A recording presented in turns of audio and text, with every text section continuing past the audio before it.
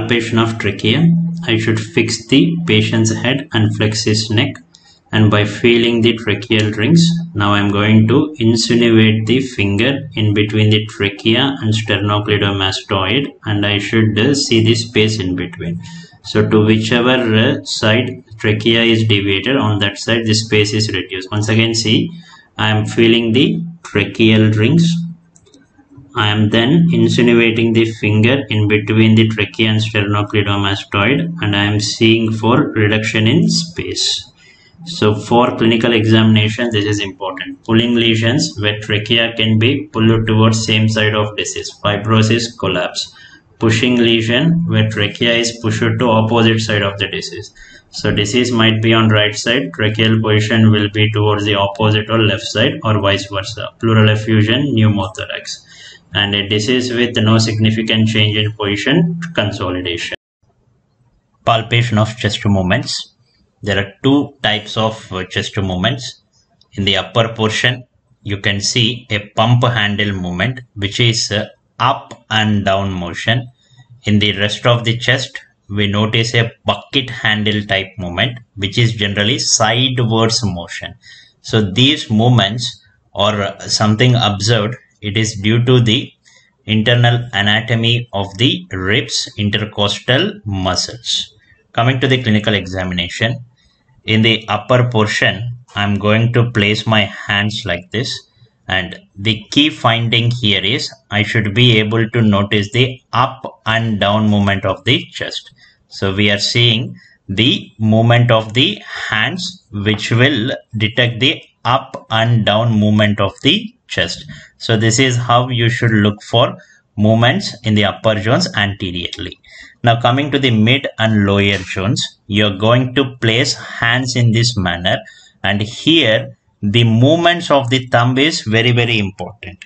So you should keep the two thumbs nearer, and you should look for the sideward movement of the thumbs. So whenever patient takes a breath, the chest wall will expand sidewards. Because of that, your thumbs will also be moving sidewards. Again, in the upper portion, posteriorly, you have to keep your hands like this. You ask the patient to take breaths. Now you see the up and down movements of your palms. So in the upper portions, it is usually up and down movements, whereas in the mid and lower portion, it is the sidewards movements. Now coming to the mid and lower portion, posteriorly, again, I am going to place my hands like this. Here, the movements of thumbs sidewards is very important. So you ask the patient to take respiration. Now you can see the movements of the thumbs. So here the detection of movement of thumb is very important.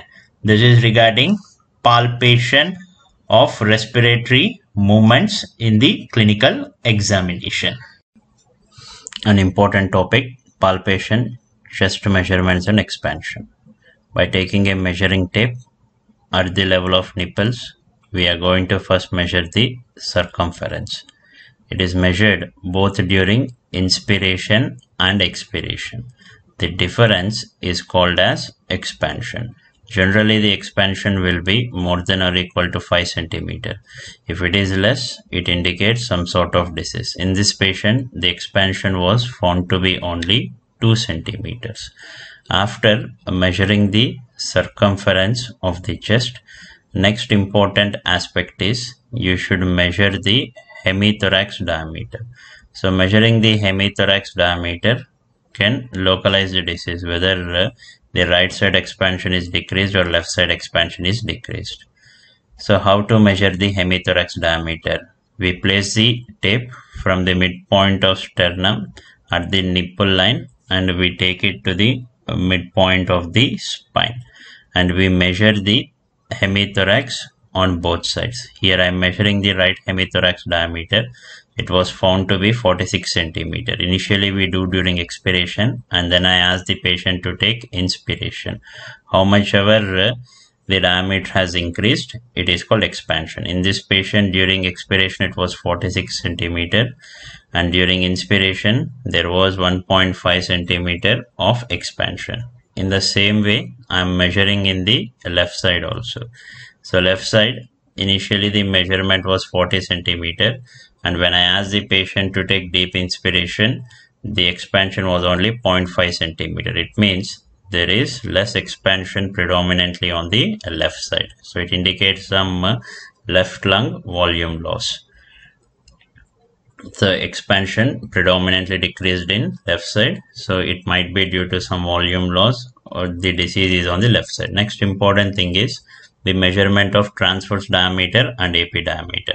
So this is how I should measure the transverse diameter. So with help of the assistant, I place some sheets beneath the armpits of the patient, and this is how I am going to measure the transverse diameter. So the transverse diameter here, it was found to be 32 centimeter. Then coming to the AP diameter, because the expansion was very less on the left side, I measure the AP diameter both on the right and also on the left. So this is the position of the sheets that you should place, and I am measuring the anteroposterior diameter. On the right side, it was found to be 20 centimeter. The AP diameter on the right, it was found to be 20 centimeter. Whereas if you look on the left, it was only 17 centimeter.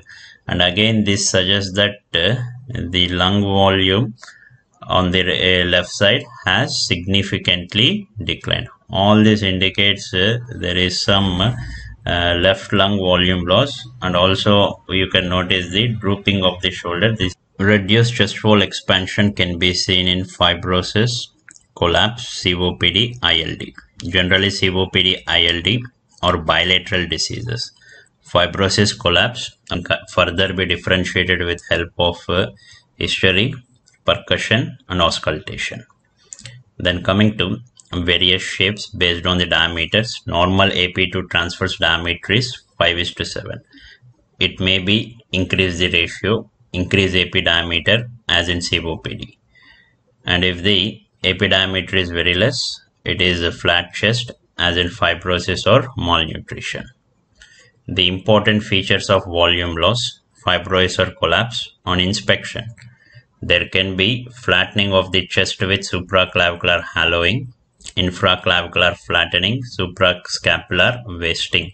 All this indicates the lung volume has decreased on that side. Crowding of ribs, decreased movements, drooping of shoulder, and also shifting of apex towards the affected side. Also the trachea will be shifted. So all these are suggestive of some pulling lesions. On palpation, there will be shifting of trachea and apex beat towards the affected side. Movements of the chest will be diminished, and also there will be reduced expansion on the disease side as seen in this above case I have shown you. So this completes the palpation on clinical examination, the chest measure. Important in palpation, the areas of chest and vocal fremitus. So for palpation, percussion, and auscultation, there are few important areas on the chest. Let us start anteriorly. In the anterior portion, the first important area will be the supraclavicular area. So look carefully, the supraclavicular area, infraclavicular area, mammary area. Then coming to the axillary portion, to expose the axillary area, you should ask the patient to keep his hands over his head in this manner. So here we have axillary, infra-axillary area. Then coming to the posterior portion, suprascapular area. Then we have infrascapular areas. And to expose the interscapular area, you should ask the patient to hold his hands in this manner. Then only the interscapular area will be very well exposed. Now to palpate for vocal fremitus, I should ask the patient to utter some simple letters such as 1-1, and with the help of the ulnar border of the hand, I should palpate for vibration in all the following areas. I start with supraclavicular area. It has to be done simultaneously both sides.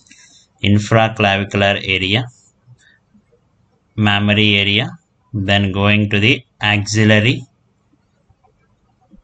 simultaneously on both sides, then infra-axillary area, then posteriorly I see in the suprascapular area simultaneously. Also now I am going to see in the interscapular and infrascapular areas. So this is how we palpate for vocal fremitus in all the important areas.